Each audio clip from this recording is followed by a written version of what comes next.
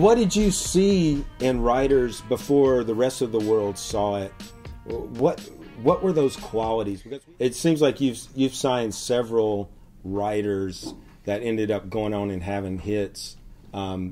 I know one really well because it happened to be me. But but what did you see in writers before the rest of the world saw it? What were those qualities? Because we have a lot. I mean, we have people watching tonight from Sweden, from all over. People here in Nashville, Canada, Australia, and they're all. I know every one of them because I was wondering this. What do they need to improve on? What are those qualities you look for that makes you want to sign a writer? Well, let's talk about you for a minute. You know, I can recall really well that you just write from a different point of view, and clearly you were already a well-defined songwriter. You knew how to do a basic structure of a song, but you just had this thing that was fresh. Again, it was your point of view.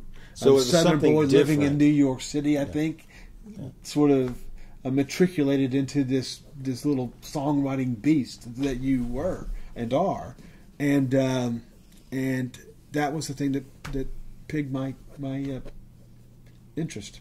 Do you still find that today the same types of things interest you in writers and songs as then, or has it changed? It has changed. You know, we're living in the age of bro country, and you know, so much of what a songwriter does now has to do with, unfortunately, I think, their programming skills. Right.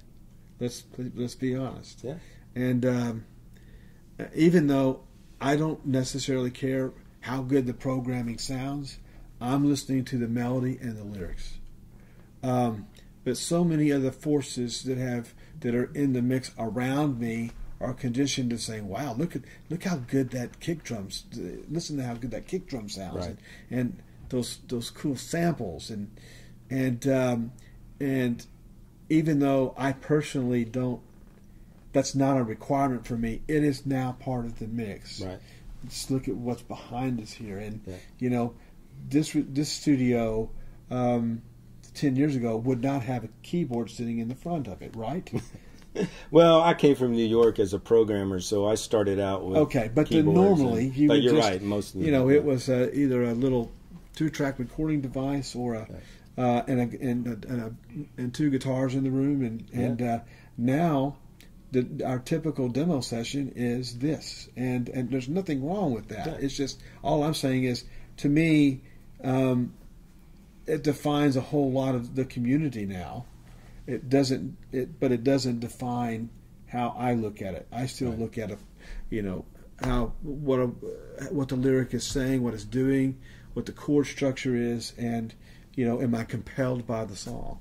I mean, I know a lot of publishers that have signed, quote, track guys, guys that program, but they end up inevitably pairing them with writers that can write lyrics and can write melodies in order for them to be successful. Right. You know, but both are important. Both are important, yeah.